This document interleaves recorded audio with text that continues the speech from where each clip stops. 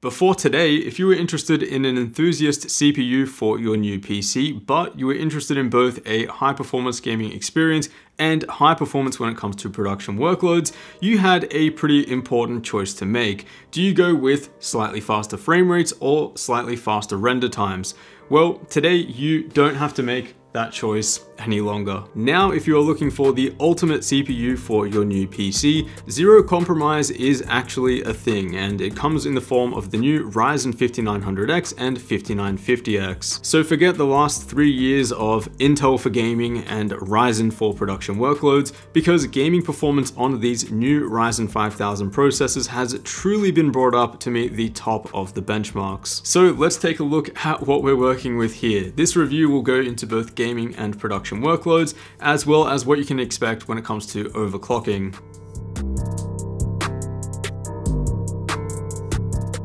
Firstly, it's important to note that Ryzen 5000 is not 2 generations ahead of Ryzen 3000 as the naming would have you believe. It's just one, and it's actually built on the same 7nm manufacturing process. However, these chips are still very exciting, with the biggest change coming down to the internal core layout. Ryzen 5000 processors have significantly lower core-to-core latency than Ryzen 3000, with all cores in a given core complex die no longer being split into 2 separate CCXs with separate cache. The 2 CPUs that we'll be taking a look at today are right at the top of the food chain, the 16-core Ryzen 5950X and the 12-core 5900X. And make no mistake, these processors are expensive. All processors across the new stack have been bumped up by $50, and that means now instead of the 12-core 5900X being directly in line with Intel's 10900K, it actually costs slightly more. Even the 6-core this time around is $300 US.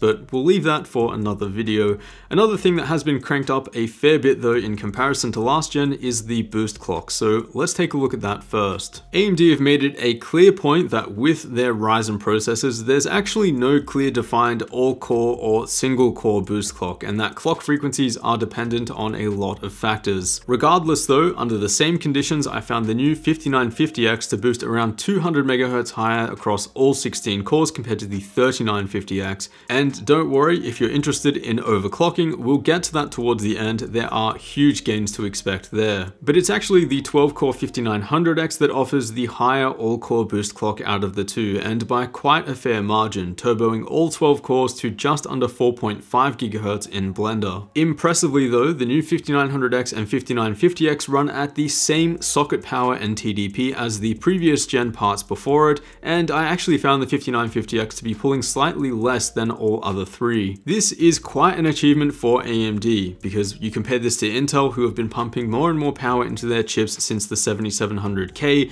and the 10900K can easily pull up to 250 watts on its own. But now let's dive right into performance. Starting with production workloads and Cinebench R20, AMD's 7nm refinement here definitely looks to be paying off. The 5950X is 12% faster here than the previous gen 3950X, and the 12-core 5900X is 17% faster than its predecessor. But it's the gains in single-threaded performance that are really interesting here, with gains of over 20%. Single-threaded speed is still incredibly important for 3D and content creation programs, and this is a huge jump for AMD. Most of you could probably guess, but the gaming results here are going to be interesting for sure. Hopping over to V-Ray, we see a 22% improvement for the 5950X compared to the 3950X, and a 24% improvement for the 12-core. In this program, performance for the new 12-core is actually on par with the previous 16-core, and that's seriously impressive for a benchmark that is entirely based on CPU rendering, and higher core counts do have a huge advantage. The improvements continue in Blender, where the 5900X and 5950X improve on their previous gen parts by 15% and 18% respectively. It's pretty clear at this point that these CPUs are the fastest mainstream desktop processors that you can buy for CPU-based rendering. 7-zip file compression gets a huge boost in performance as well. Again, we see the new 12-core matching the old 16-core, which makes it the better part based on value as well. But when we switch over to video exporting in Adobe Premiere Pro, I wouldn't consider these new processors to be too much faster than the old ones.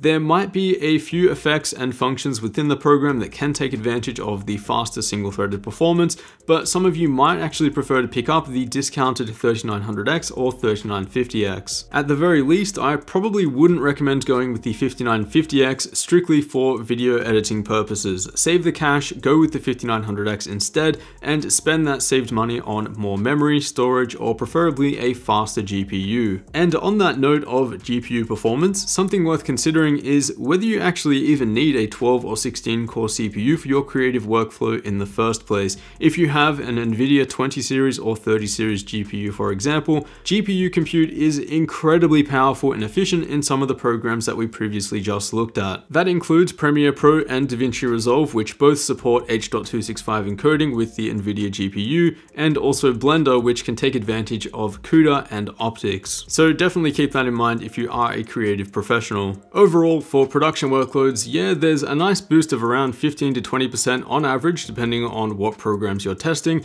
but the real interesting story here is when it comes to gaming. And that's because if you're building the fastest gaming machine that you can possibly build today, and you're trying to avoid bottlenecking your GPU at all costs, you're building with an AMD Ryzen CPU. The Ryzen 5900X and 5950X trade punches with Intel's top tier 10900K, a CPU that boosts up to 5.3 GHz on a single core, and as we saw, can pull up to 250 watts on its own. And sure, these are all fairly expensive CPUs, but I'd expect the 8-core 5800X and the 6-core 5600X to perform fairly closely as well. Now, before today, you could somewhat justify something like a 10900K for high-end gaming focused machines, but now not at all. There are still games where Intel will pull ahead by a couple of percent, just as AMD will pull ahead in just as many titles. The big catch though, Ryzen will pull far less power, has significantly more performance outside of gaming, and has more affordable motherboard options. Also, all of the testing here was done with an RTX 3080, so consider this pretty much worst case when we're looking at bottlenecking potential,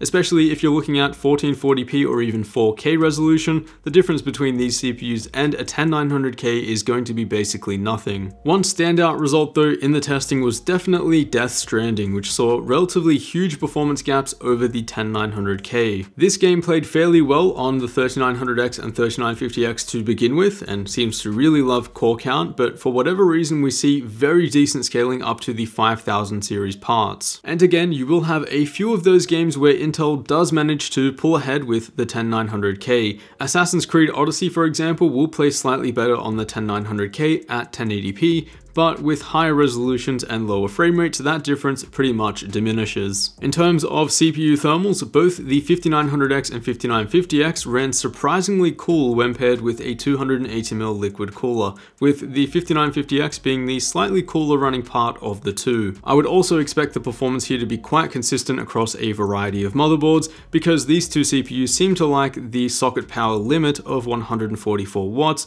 no matter which board is being used. Overclocking headroom has also been increased by a decent amount on these new CPUs, and compared to the 3900X and 3950X, where you'd typically top out at 4.3 GHz, that frequency ceiling seems to be around 4.7 GHz this time around. With the 16-core 5950X, I managed 4.6 GHz at a load voltage of 1.23 volts, but 4.65 GHz required 1.27 volts, and at that point, a 280mm liquid cooler was just not enough for more than a single run of Cinebench. Still though, this does result in a pretty hefty 16% increase in rendering performance. The 12-core 5900X was able to be pushed a little bit further. I achieved a pretty comfortable 4.7 GHz at 1.24 volts here, with a bit of thermal headroom as well. The performance increase isn't as much here though, seeing as this chip already boosts to around 4.5 GHz on all cores. In closing, these are the fastest mainstream socket CPUs that you can currently buy on the market, and the term that comes to mind is no compromise.